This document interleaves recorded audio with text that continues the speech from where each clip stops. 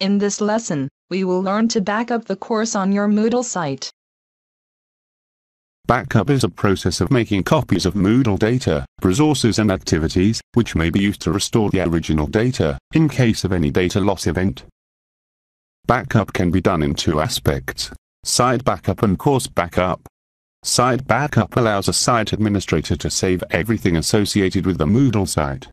These backups can be restored to bring a site back to the point in time when the backup was created. The course can be saved with few or all of its parts by using the course backup under course administration. Let's click on the backup under course administration. On the initial settings page, select the items as per your requirements. Let's check the Include Grade History checkbox to include the grade history in the backup.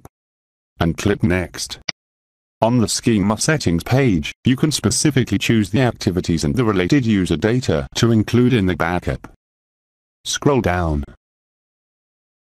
For example, you can uncheck the empty weeks and their corresponding user data. Then click Next. Under File Name you can check your backup name and edit it. Also check the backup settings. Scroll down to check the included items.